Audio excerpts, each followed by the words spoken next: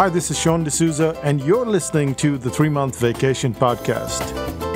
This podcast isn't some magic trick about how to work less. Instead, it's about how to really enjoy the work that you do and to enjoy your vacation time.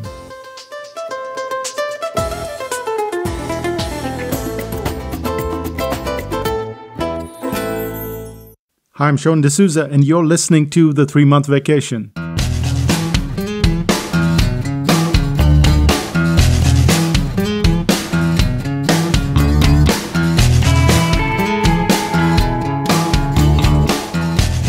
It was around the year 2000.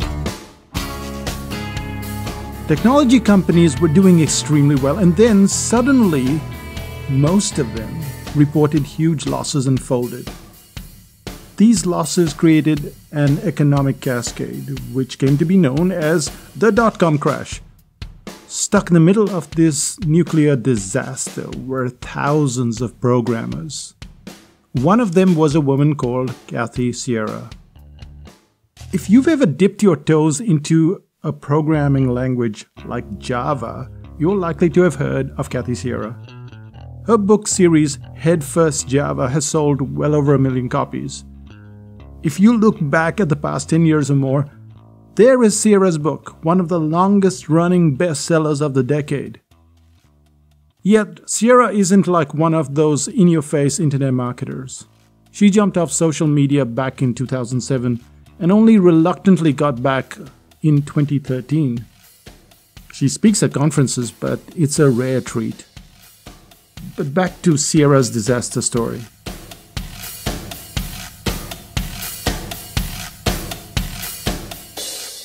According to Sierra, back in the late 90s and in the year 2000, anyone landing a job in a dot-com company could get stock options.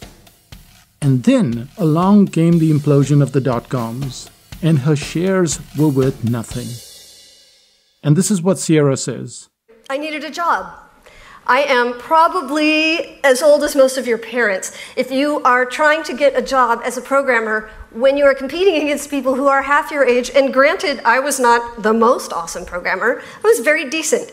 And we needed regular income. I said we because, oh yes, my husband, also a programmer, also same age, same problem. And we had 2 kids and a dog. In short, Kathy Sierra was seemingly at a dead end when she wrote her first book, Head First Java.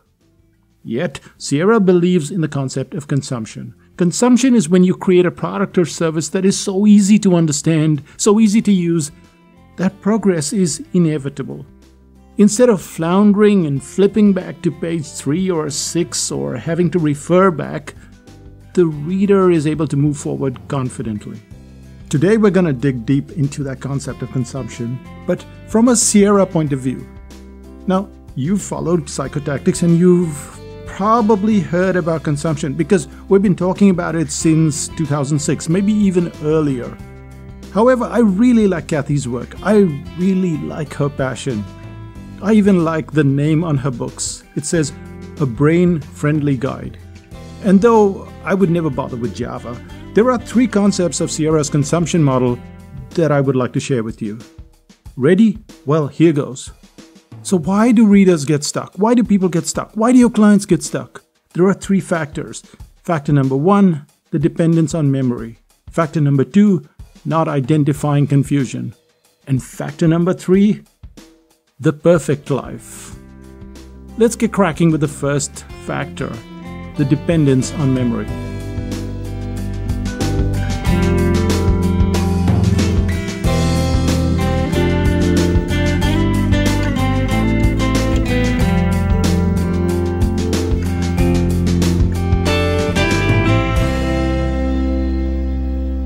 In a BBC documentary, Michelle Thomas, who was a master language teacher, he looks around. He looks around in a classroom full of desks.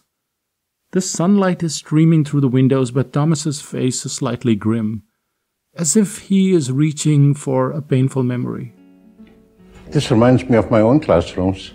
As a child, as a youngster, in high school. And it was always under stress, uncomfortable. One had to associate learning with work, with concentration, with paying attention, with homework. It's all work. But learning shouldn't be work. Learning should be excitement. Learning should be pleasure.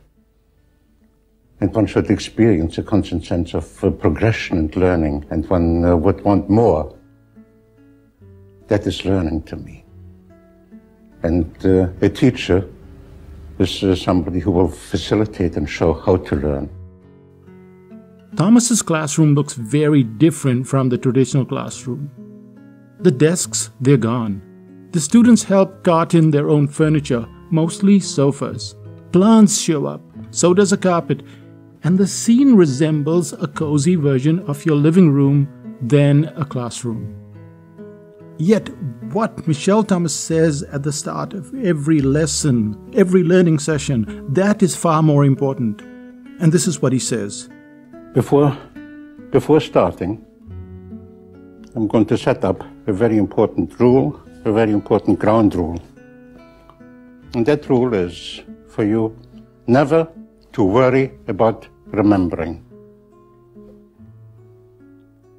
Never to worry about remembering anything, and therefore not to try. Never to try to remember anything from one moment to the next. This is a method with a responsibility for your remembering and for learning, isn't it, teaching? So if at any point there's something you don't remember, this is not your problem. It will be up to me to know why you don't remember individually and what to do about it.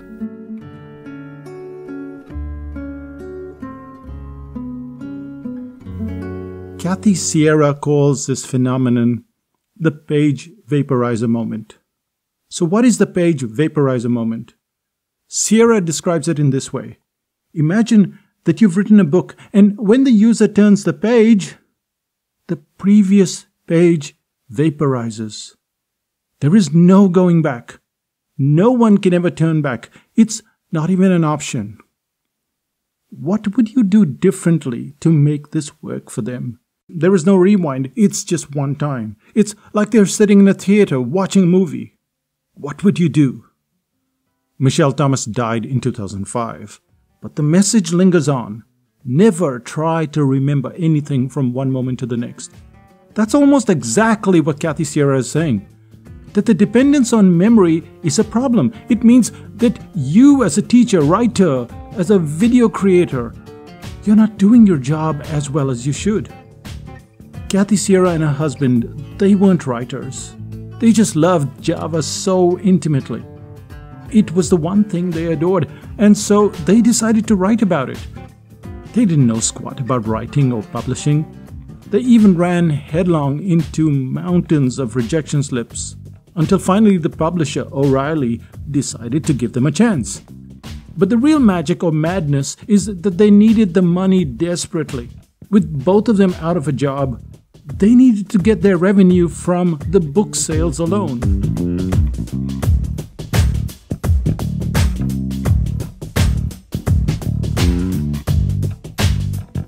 Now, when Sierra and her husband sat down and expressed their source of income for the next 5, 10, 15 years, they got a hearty laugh in return. Their editor said, "You're going to have to be in the top 2 or 3 selling books for this programming language." So of course they looked up Amazon, and there are not 500 or 1,000 results. There aren't even 10,000 results. There are a whopping 27,078 results for Java. They decided to filter the search. Even so, there are 16,348 results. And oh, by the way, no marketing budget, nobody knows you, you're nobody, you're not a writer, you can't do this. And the whole internet says, and it's mostly just luck. And we're like, no. But Kathy and her husband knew that the book needed to work. They had kids. There was the dog. And being middle-aged means the prospects of work were terribly bleak.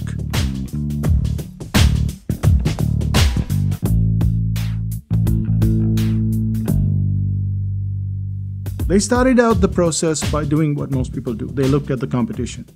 And it staggered them how many books were so fabulous. They couldn't compete with 16,000 books by simply making their book a little better. So they went for a goal that was mostly unreachable. And this goal was that they were going to write a book where the page would vaporize the moment after you read it. The problem was that most people weren't finishing the books. They were getting stuck, and everyone accepted that, says Sierra. Nobody reads programming books all the way through. We thought, how can they actually possibly learn if they don't keep reading it? It doesn't matter how great the book is. We realized that a lot of these things don't really matter if people don't keep going. So now we knew what it was that we have to do. We could compete on forward flow, just getting people to keep going.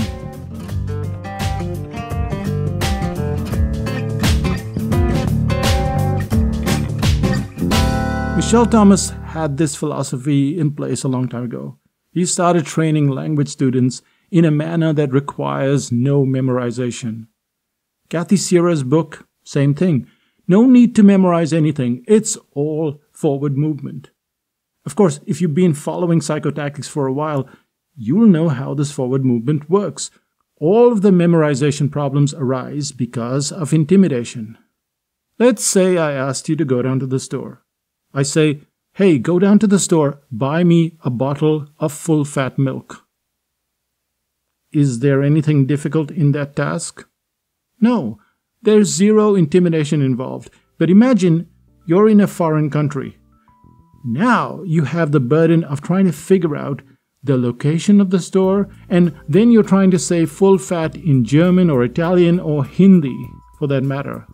The moment you break down things into small bits, your client moves forward instead of being frozen on the previous page.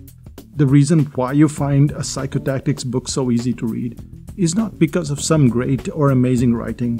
It's because of the structure of the book, the way the cartoons remind you about what you've learned, the way the summary helps you remember, the way the graphics stick around, not just for decoration, but with a perfectly good reason in mind. That reason is the lack of dependence on memory.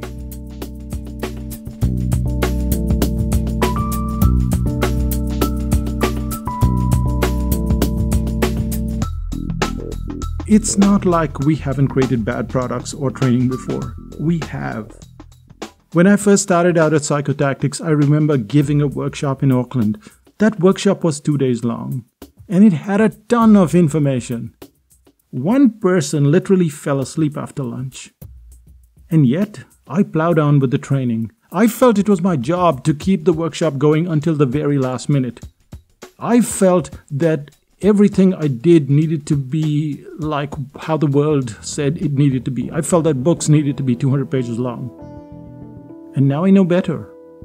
The goal is not information, it's skill. Not information, skill.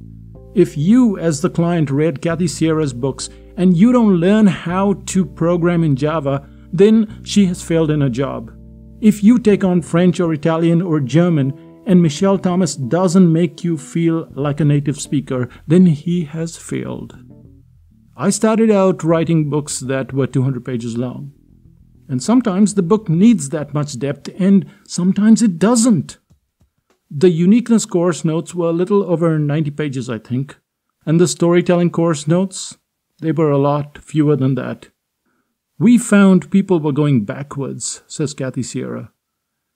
And they were getting confused. Getting confused is the second problem.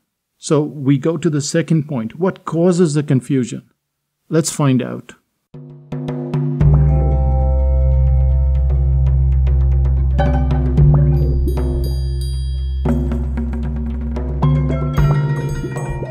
The moment you bring up the term Bermuda Triangle, many of us think of the word disappear. There's a reason why we associate the disappearance with the Bermuda Triangle. Back in 1964, writer Vincent Gaddis wrote in this pulp magazine. The magazine went by the name of Argosy. And he wrote about the boundaries of the Bermuda Triangle. The boundaries of the Bermuda Triangle were in Miami, Florida, San Juan, Puerto Rico, and then finally in the Atlantic island of Bermuda. And it was in this triangle that planes and ships seemed to mysteriously disappear. Imagine you're a captain out at sea in the mid-Atlantic. You probably don't believe a word about the Bermuda Triangle. You know it's a myth. There is no basis for ships or planes disappearing. Yet, you know that should your vessel disappear, this would be the place where all the crazy stuff happens. You know that you're in crazy waters, and you're expecting the worst and preparing for the best.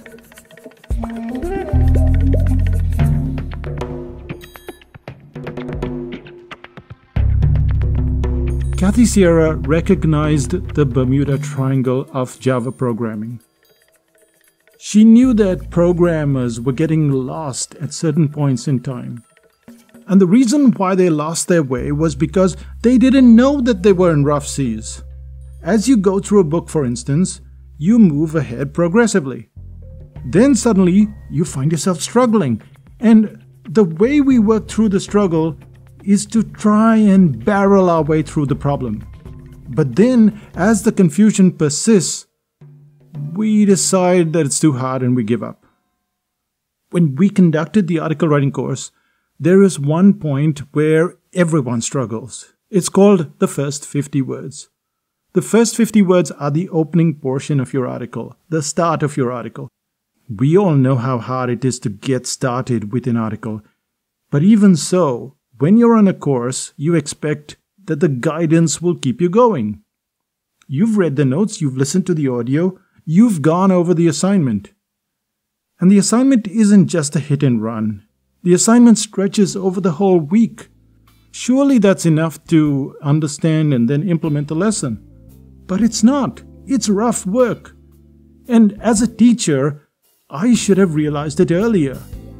But until 2015, a whole 9 years after I started the article writing course, I didn't have that insight. I didn't see that problem.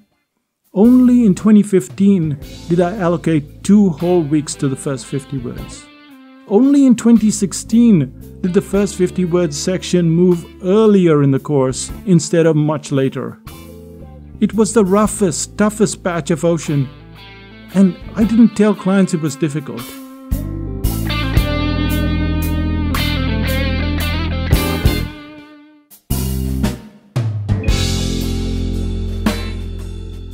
And when I mean tell, I mean I did tell them, but it's not enough to tell. You have to make changes so that the client doesn't give up. Now, a book is different from a course. A book doesn't have the teacher hovering over your assignment. You're out on your own and you don't realize that everyone is struggling at page 45. You think it's just you. And if you knew well in advance that page 45 to page 85 was going to be a Bermuda Triangle, then you'd be more watchful. But you'd also know that you'd finally be out of that triangle, and that would give you impetus to battle through. This one point, it's a real pain for me as a teacher. As a teacher, as a trainer, as a writer, it's like a big slap in the face. I know that there are points in every course where you run into difficulty. Well, sometimes you know, and sometimes you realize it when you see clients struggling. And yet, you're not sure what to do. If you were to tell a client that they're approaching a difficult patch, would it psych their brains? Would it make things a lot harder? Or do you let them sail right into that stretch and get hammered? And today, I tend to agree with Kathy Sierra. I tell clients, this first 50-word stuff, it's hard. It's going to make you feel like you can never get to the other side. And yet, it's not you. You're not the one that's the problem. The 50 words, that is the problem. Of course, the way to get through difficult learning is to make sure that you break things down into smaller bits. A bit like my badminton coach did when I was playing badminton back in 2008.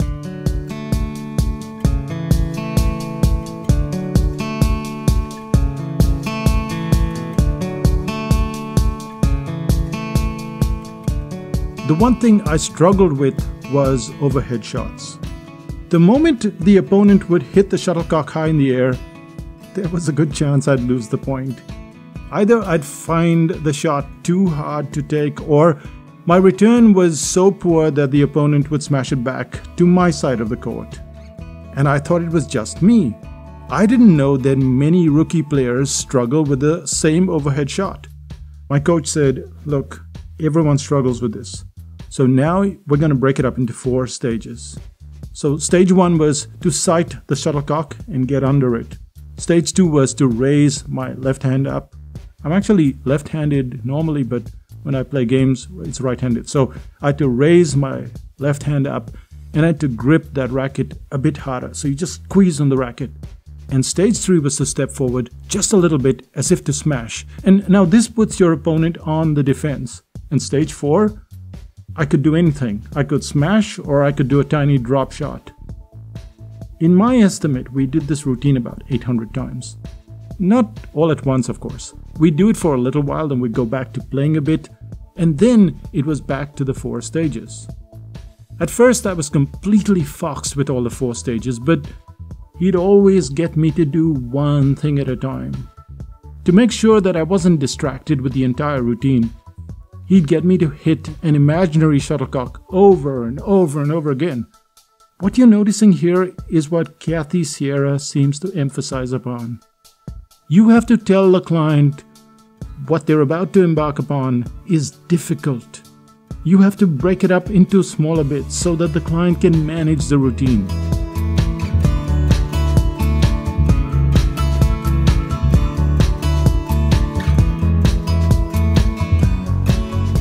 This step of identifying the confusion doesn't make the learning easier, but the client knows that the stage is temporary. They know that it's typical. They know that struggling is appropriate. And it's not just them that's having the problem, but everyone struggles at that point. Confusion is part of the learning process. Kathy Sierra's book started out as a rank outsider, then moved to 1 million copies. Today it's closing in on 2 million copies. In the last decade, she has written just 1 other book. That's it. The first book alone has helped her live the life that she wants with her kids, her dog, and from what I hear, horses.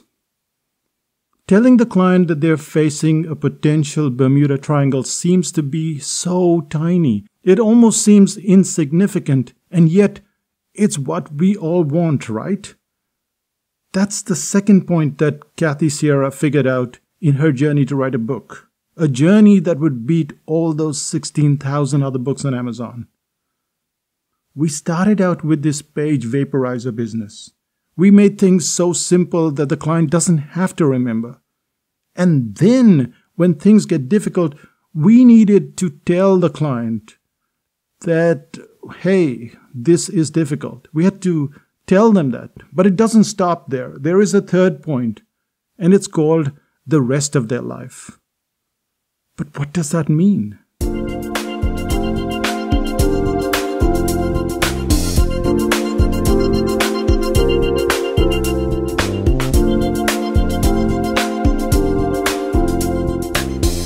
When I bought my fully electric car, the BMW i3, I was excited beyond words, and I'll tell you why. The car that I drove before the i3 was a Toyota Corolla. It never gave us a day of trouble in close to 10 years, but yes, it was a Toyota Corolla. A Corolla with a CD player, no fancy bits and pieces, and yes, not even a USB. Which is why I felt like an astronaut going up to the moon when I first got the i3. All of these whiz-bang buttons, automated parking, and yes, the USB and Bluetooth. Then my head went for a swim. Overwhelm filled my brain, and I had to read the manual. And this is precisely what Kathy Sierra has been railing against for the past 10 years or so.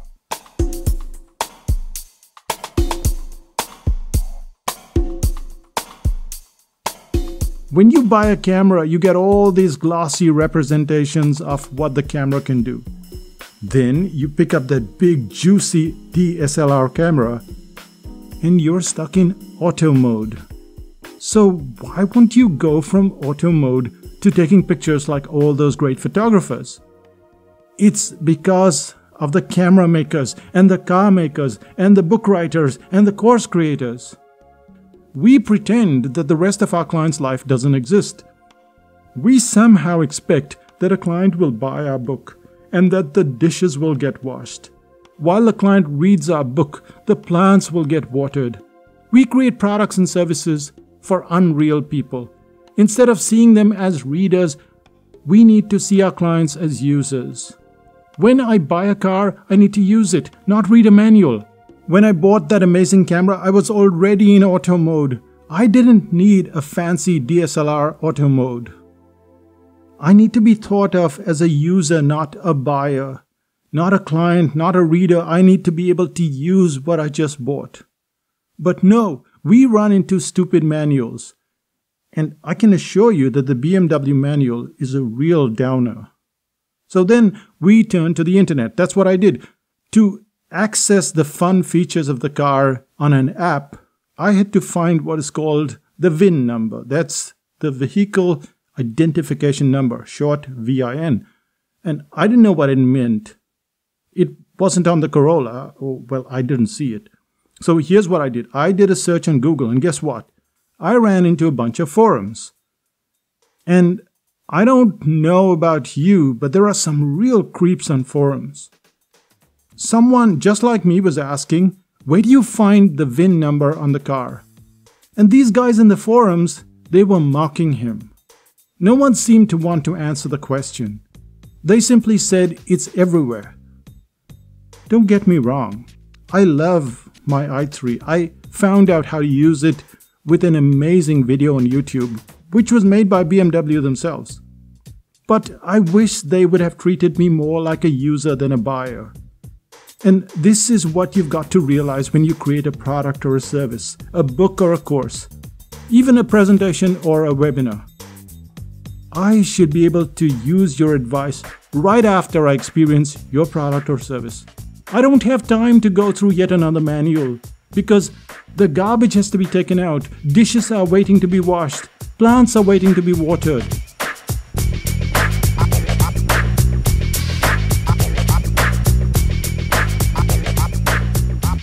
Kathy Sierra goes on and on and on about this user experience. So does Michelle Thomas. And this idea of the responsibility of the learning is important. When they buy your book and do your course, and they cannot get to the end, it's because they have a life. They have a life and you didn't consider that life. You just created something that suits your needs and your ego. When you consider that clients have a life beyond your product, you design it differently. You stop writing books like they were a manual. You start writing it as though you were talking to a friend at a cafe.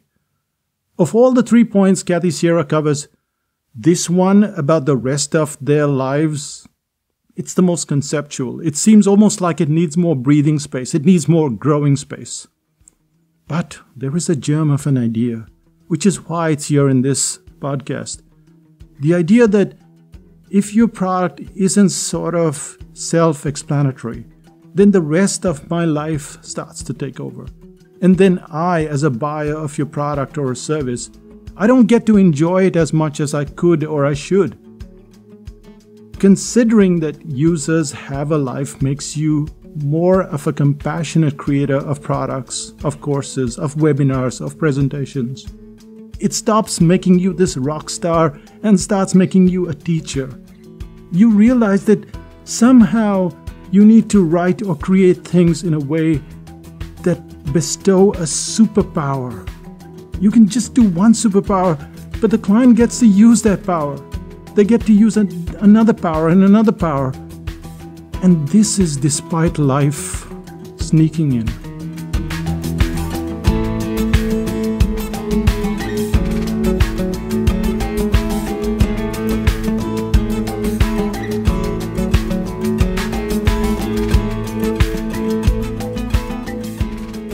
This last point that we just covered, it's a bit shaky, but it's something that we need to think about. Because even if we were to ignore this last point, the entire message is strong.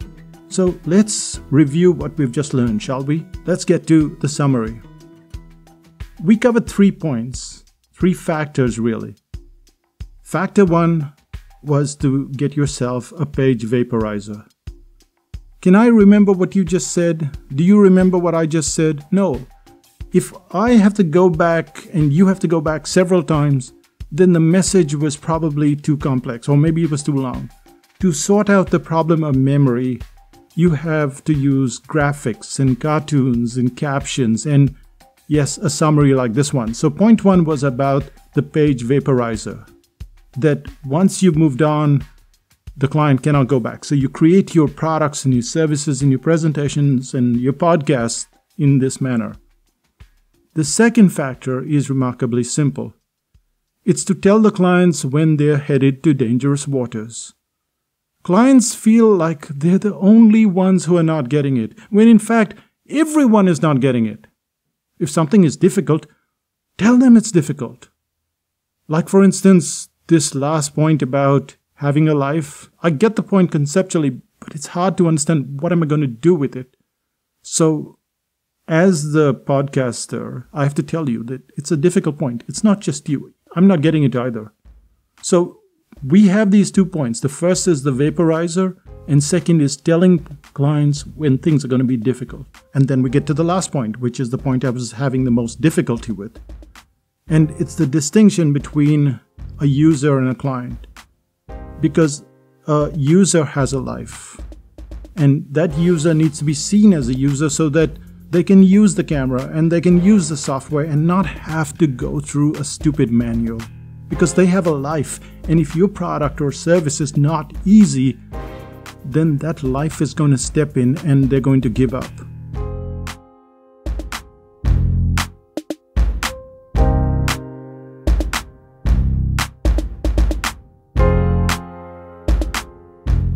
So what is the one thing that you can do today? There's one thing that you can do right away, and that is to tell your clients when things are going to be difficult. And then tell them where the all clear is going to show up. So, say you've got a book, you say, at 45, it's going to get difficult. At 85, things are going to get clear again. And that's the simplest, most effective thing you can do today. The responsibility for the learning lies with the teacher.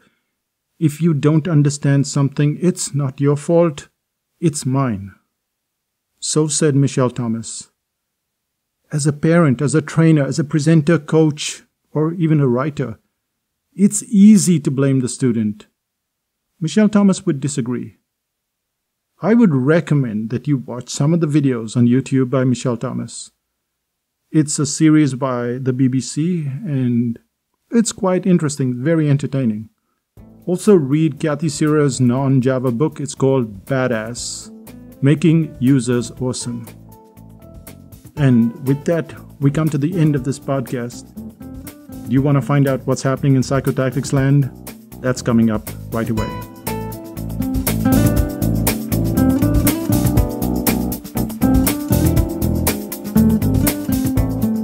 So it was 4:30 a.m., I think, and I was reading my email. And I got a message from Kai Huang, and he lives in Chicago. And he said, I listened to your episode number 50 on the train. And episode number 50 was all about our move to New Zealand. And if you haven't heard that, you should. And he said your journey was more challenging than I expected when you first started out psychotactics.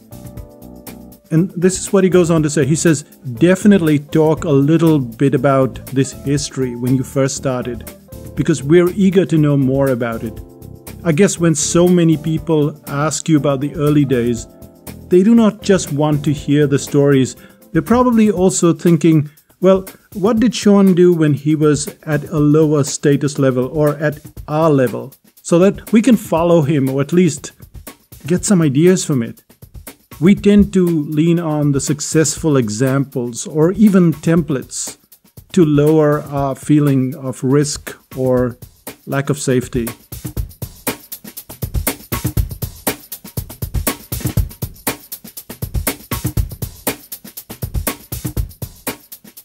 And Of course, he then said, please forgive me for talking too much. You don't have to respond to this. But the thing is that I respond to all the email.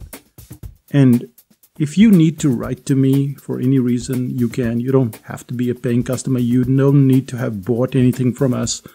You can still write, and I write back. So that's just something that you should know. Guy also sent me a bunch of questions, which I will cover in probably the very next episode. So if you have questions, send them in, and I can cover them. Now, as far as what's happening in psychotactics land, the first thing that's coming up is the article writing home study on the 17th of September. That's when we're going to release 30 copies. Just the home study, not a live course. The live course is not until mid-2017. But the 17th of September 2016, that's when the home study gets released.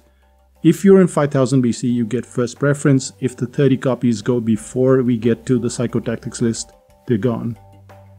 There's also the pre-sale course, which will be out on the 15th of October. This is just a document, but what kind of document is it? It's expensive, and the reason why it's expensive is it shows you what we do. We have no joint ventures, no affiliates, no advertising, no Facebook ads, nothing. And we work with very small audiences, like 400, 500 people. And all the courses get filled up faster than pretty much anyone on the internet. Some of the courses get filled in 20 minutes. The reason why this works is because we go through a very elaborate system of pre-selling. And that's what will be available on the 15th of October. So mark your calendar for that date. Those are the two things that are showing up in the next month or so. Other than that, there's the membership at 5000 BC. And if you're not a member, then you can already tell that they get first preference for everything. I answer a whole bunch of questions. There's a lot more to 5000 BC than just another membership site. And talking about membership sites, I spoke about it in this podcast itself. You know, most membership sites are rude. They're crass. They're always self-promoting. And if you've been to one of those membership sites and you think of the complete polar opposite, that is 5000 BC. One last thing and we're done.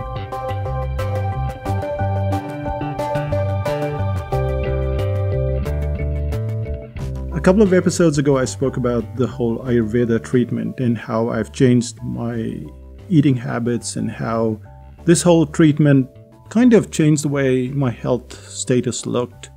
And so a lot of people have asked where they can go. Now, if you're in India or you're headed towards India, this is in Goa, and you can always email me for specific details. But the course is called Virechana Karma, which is Virecchana, and like how you say karma, we don't say it, we say karma, so that's Karma. And look it up, and maybe someone does something similar where you are, but obviously India is the place to go. That's pretty much it from Psychotactics Land. I hope you enjoyed this podcast. I really enjoyed creating this one specifically, and I'll be back with Kai Huang's question in the very next episode. That's me from Psychotactics Land saying bye for now. Bye-bye.